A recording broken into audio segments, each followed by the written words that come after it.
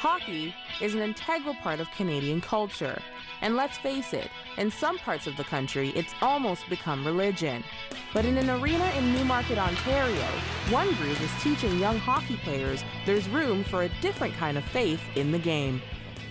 Paul Allen is Ontario team leader for Hockey Ministries International. Hockey Ministries International is an outreach to the hockey community, both here in Canada, in the United States, and around the world, which gives our young hockey players, both boys and girls, an opportunity to come have a great on-ice experience, world-class instruction, and at the same time hear the good news about how much God loves them in Jesus. Don Liesemer, a former pro hockey player, founded the ministry in the late 70s. He was playing in the Montreal Canadian organization, and as a follower of Christ, he really had a heart for his teammates, just that they would also understand the good news. So with a roster of 27 players, he started the first boys camp. And since then, with roughly 2,000 campers every summer, the camps have gone international and co-ed. Well, women's hockey is huge, so we have some camps in the Boston area and in other areas that are specifically for girls, and in other camps like this, we're able to accommodate both boys and girls. But it's not just about technique. Hockey Ministries International, or HMI, also aims to teach life skills, he says.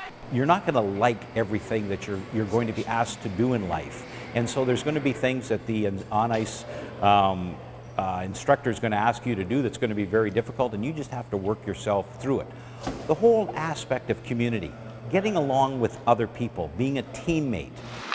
Allen admits, for some, it's difficult to reconcile hockey's violent image with the message of Jesus, but there are parallels between them, he says.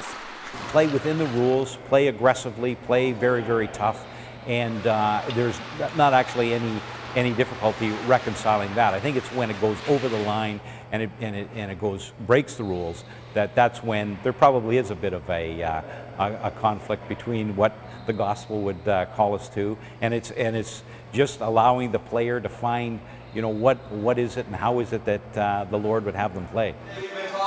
HMI has also been a presence in the National Hockey League for decades, and they made it to the pros through one important player, Chapel.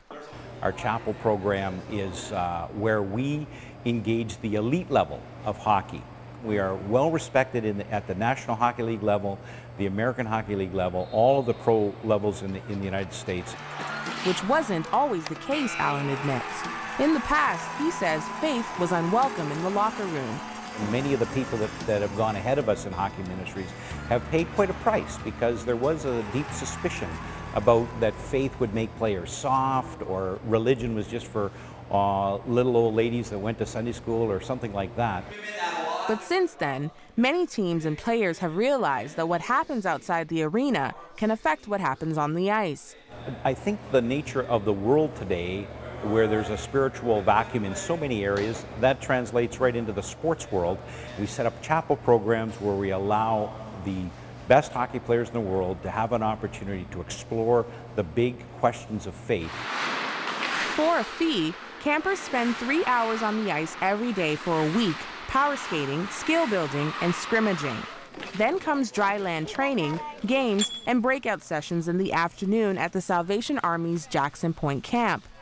The partnership between HMI and the Salvation Army is only 3 years old, but one that camp director Greg McInnes says is a great fit. It's the facilities that are really wonderful that they may not get in every other location where they're in a school setting.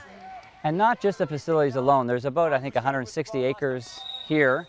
HMI brings in the wonderful hockey guests and ensures the hockey training, and together we make sure that the gospel is presented and it's followed up.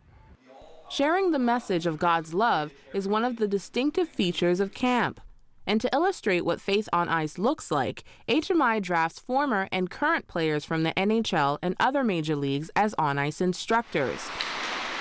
Former NHL left wing Mark Osborne has been involved with the ministry for more than a decade. Everybody is passionate about hockey here in Canada, but that whole curiosity of, you know, is there a God? Does he care about me? And, you know, as a former player, I can you know, certainly testify to the fact is that God has made a difference in my life, and I want to be able to share that with young hockey players. But he admits, talking about God isn't always easy, with balance often on the backbench in the world of elite hockey.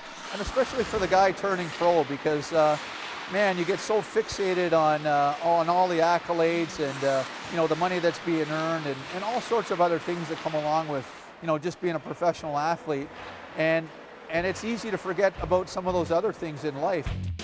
And while the NHL, for some, means fame and fortune, there's also a less glamorous side, he says, something you can't see from the stands. There are challenges. You know, these guys face an enormous amount of pressure, and there's loneliness, and there's disappointment, there's getting traded, there's setbacks, you know, dealing with death and all that kind of stuff. I mean, those are matters of the heart that you think that people are immune to in the game, but believe me, those are the questions that guys are asking and want to know more about.